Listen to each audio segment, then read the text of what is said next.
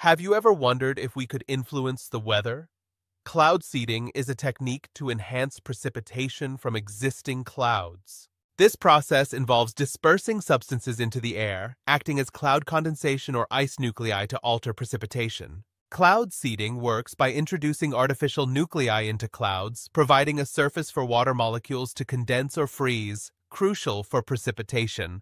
Without these nuclei, precipitation might not occur, even if clouds are present and contain moisture. The process targets cloud formations with supercooled liquid water, where seeding agents provide a landing pad for water molecules to form ice particles. These ice crystals then grow into snowflakes, becoming heavy enough to fall as precipitation. It's important to note that cloud seeding cannot create clouds. It can only enhance existing ones with sufficient moisture. Common seeding agents include silver iodide, which acts as an ice-forming nuclei due to its crystalline structure similar to ice. Other agents are dry ice, which rapidly cools the air, and hygroscopic materials like table salt that attract moisture. Dispersion methods vary, from aircraft releasing agents directly into cloud systems to ground-based generators.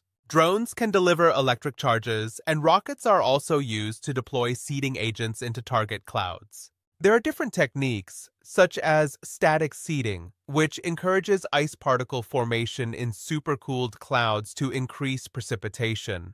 Dynamic seeding enhances convective cloud development, while hygroscopic seeding introduces salt particles to merge water droplets in warm clouds.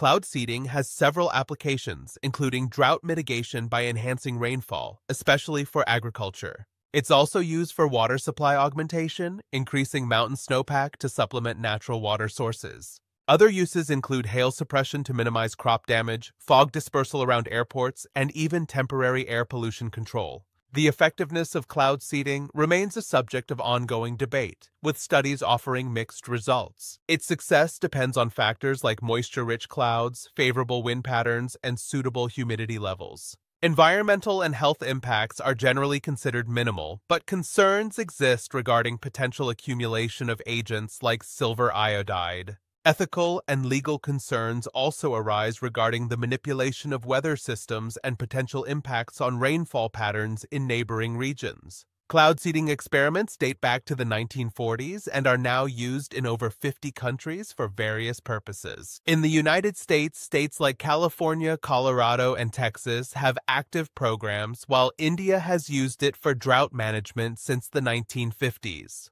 The UAE is also a pioneer in using this technology to address its water challenges, showcasing its global